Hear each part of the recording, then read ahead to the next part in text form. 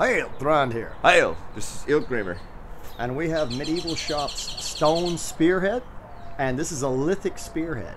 It's very well made. It's not too thin, so that means it would hold up well for actual use. It can be used as either a thrown spear or a actual thrusting spear.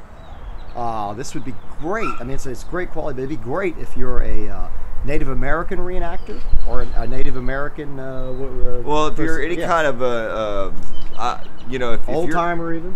Well, I mean, you know, if you're a flint napper and you need a model to model after, this is a good model for you. Also, if you're just a collector, this is a good collector piece. Most definitely. This is made out of chert. It's handcrafted.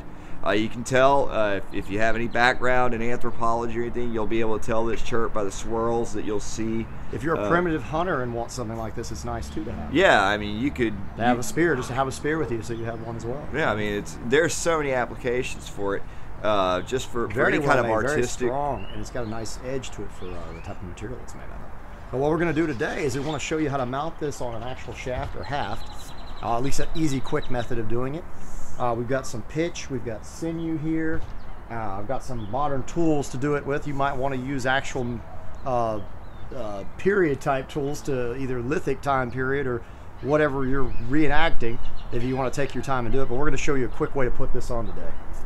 All right, sounds good to me. Let's get after it and see now, how since it does. I've already got this pretty much tapered, I'm going to go ahead and drill a hole here and try to line it up in the center the best I possibly can. So let's see what happens with this. Best way to lay this on here is where I can work with it. I'm going to drill this straight through.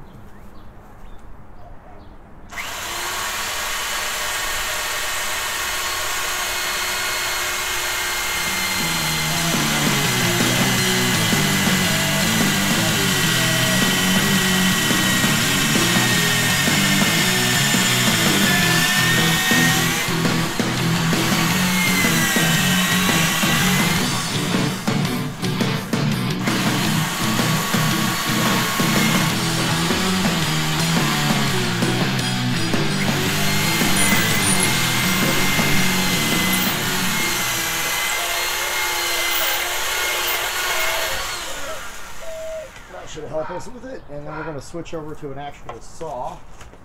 Now what we've got here is I'm going to use a jigsaw straight up and down set. You could use a hacksaw.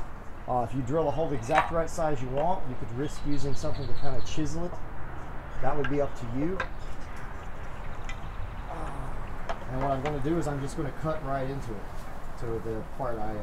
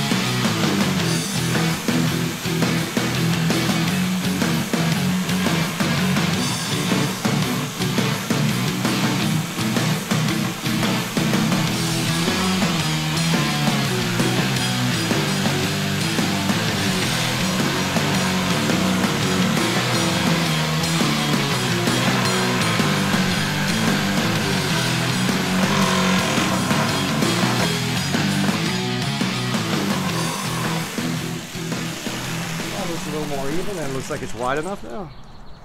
Let's try slipping this back in here. If we can get it all the way to the back without splitting it, and we've pretty much done what we wanted.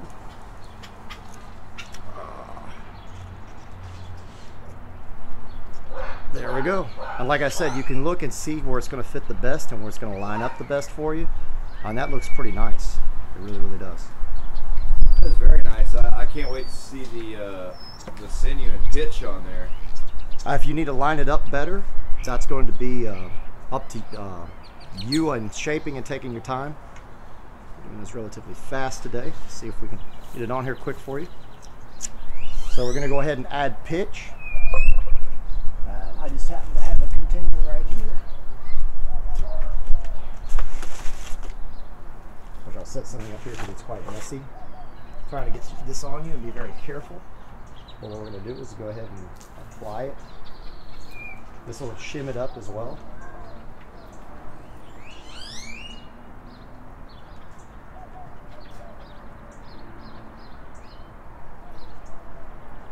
This is going to have to dry though. What we're using is, believe it or not, a pitch-like tar. If I'm not mistaken, this one's actually a type of roofing material, but it should work fine. And if you want to cook your own down from trees and resin and stuff, that's fine as well.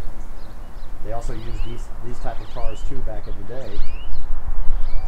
In tar pits and such, really pure. Just want enough in there that it's going to actually seat it. Now I've got to remember which way we had it. Push it down in, line it up, and if we need more, we can add it, put it in.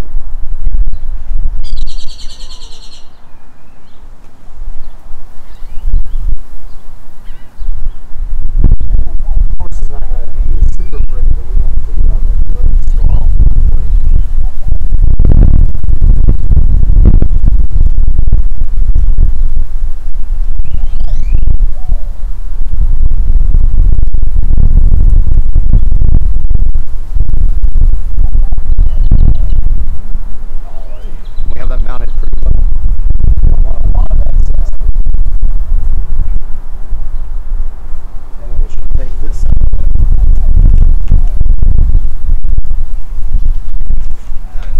Sinew, and we'll start our wrap, which you can kind of use this since we're working with it to help hold the sinew in place as you're doing it.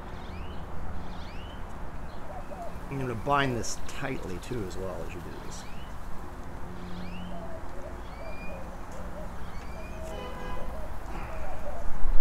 Oh, bad sinew. Or I think I actually cut it on the spearhead because it's 4-point sharp. That's a sharp lithic if it's... Yes, it's cutting my sinew, so you might want to be careful with that. I didn't anticipate it to be so sharp on the edges where it sticks out. And as I'm trying to pull it in tight, I'm cutting it by accident. Right, you have those little barbs there sticking out. And you know, this is similar to like the Clovis points that you'll see in Native American archaeological finds. And so it's going to have these little bars at the bottom end, and you're going to want to be real careful getting your sinew around that. These medieval shop lithics are very, very sharp. Okay, we just wanted to do something that was actually more period for the paleo time period.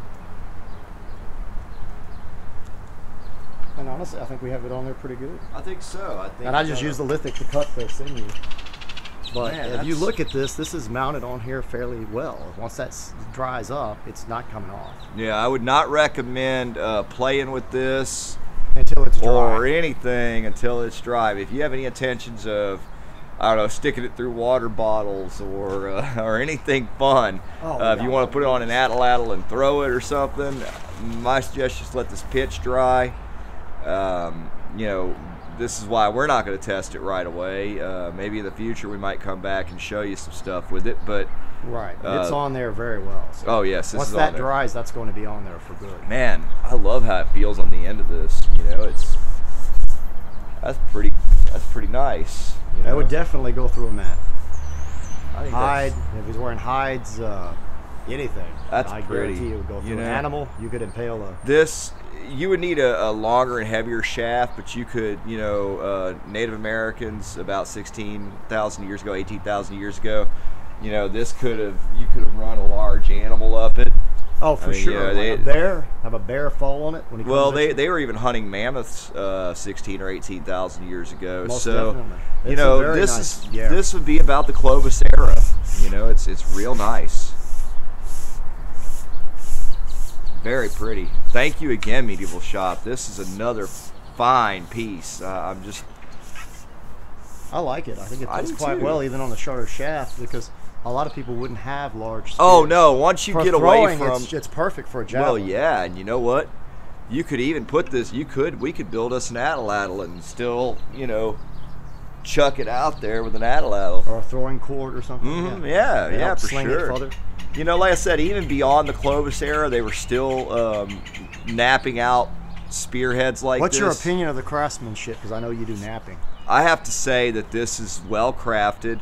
I think it's excellent. I'd say that, you know, it's standard. You know, it's excellent, but it's pretty standard for most flint napping. But I think what makes it unique and what Medieval Shop is getting here is that they're getting something that's not that fake stone that you'll find at like your local rock shop. It's quite sharp. I shouldn't say fake stone, but they're using real flint. This is real chert, and so it's going to have that quartz inside of it. It's going to make it real sharp like glass. Very strong. Very strong, yes. Well, now you gotta be careful with that word because flint napping relies on the fact that it's kind of weak enough that you can through percussion it you could can always break depending if it hits just right.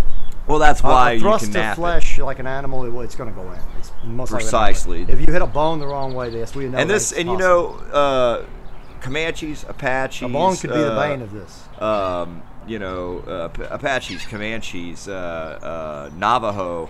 Everybody still, all the way up till, you know, we had cavalry riding west. They were still using these. They were still using these, and they worked. And hunt buffalo. That's right. They still work. Definitely. And you know, I'm sure there's not a lot of spear hunters out there today, but I could see it being used as a war lance or just riding by and throwing this into a buffalo. I'm telling you, several of these, and he would go down. I guess it will work. I'm telling you, as a flint napper, I would love to own. As a flint napper, I'd like to buy some of these, and you can find these on Medieval Shop's website. And we still have the free trade agreement with Australia, so anything you order, there's not gonna be any holdups, even though this is considered kind of a weapon. Right. They're not gonna X-ray it. They're not gonna look at it. They're not gonna slow it down. They're gonna send it straight through you. Arrowhead. Well, lithic. For anything you order from Medieval Shop Australia, it's going to come straight through. I'm really proud to have it. Yeah, I mean, I would be very proud of that. I mean, you wouldn't find anything better short of going out to an archaeological site and finding stealing one it. intact, and then to find one intact is very hard to do as well. That's very difficult to do. You find bits and pieces of them and know what they were, but they're cracked and broken. And this oh is yeah, and ready to use. As old as one of these would be, you'd have to dig so deep in the dirt or get lucky enough that the rain would have washed it out.